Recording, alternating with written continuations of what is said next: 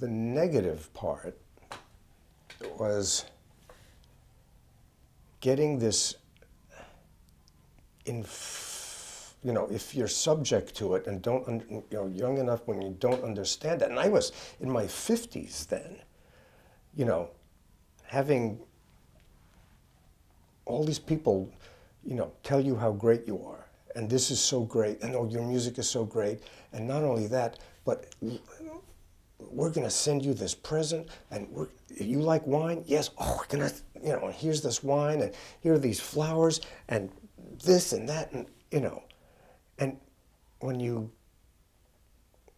if you dare to start to have that fall over into your personal life, it's a terrible mistake, you know, because, you know, there are always going to be plenty of people better than you in every respect, and some not.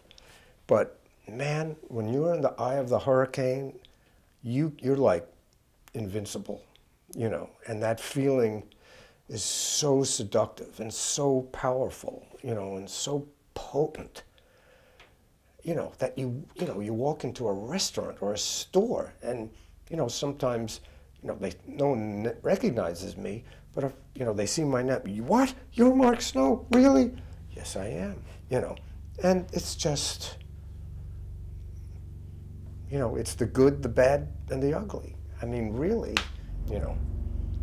Last night I went to this restaurant, one of my favorite restaurants of all time. It's down in going down toward the beach, Channel Drive or something. There's a place called Giorgio Baldi, an Italian restaurant that's been there for years. And it's a small place, fantastic Italian food, very unpretentious place, but it attracts all these, you know, celebrities.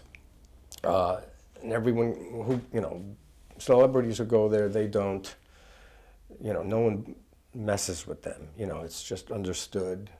You know, but I was there last night. There were no celebrities.